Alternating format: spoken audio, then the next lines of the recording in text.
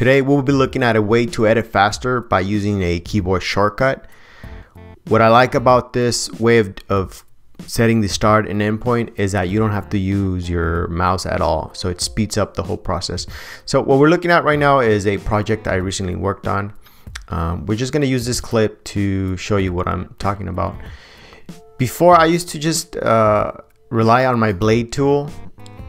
You might be familiar with this. You just scrub and then you click the spot where you think you want the starting point to be, and then you go back to the selection tool and you select the part you don't want, and then you click delete. But I find that that's too time consuming. Let's just undo that. Also the other way is by actually dragging the clip, but again, you have to rely on your mouse. Let's just try to stick to using your keyboard because it will speed up the process for you. So the first thing I do is I play it by hitting the space bar. Let's see, there I come into frame. Let's say I want that right there to be my starting point. What I do is I hit the Option left bracket key, and that moves the whole clip to the right, and that sets my starting point. Let's play it again. Let's just play it for a couple seconds.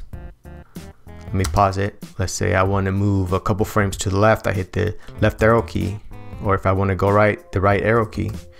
And as you can see, it moves the endpoint a couple frames over. So let's say that's my endpoint. I just tap Option right bracket key, and it will move the whole clip to the left, and that sets my out point. So there you have it. This is the keyboard shortcut I use the most.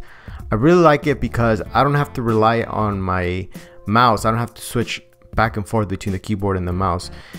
And if I can stick to my keyboard while I'm just scrubbing, it just speeds up the whole process.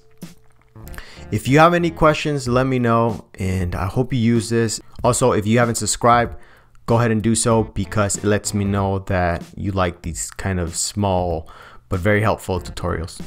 I'll see you on the next one.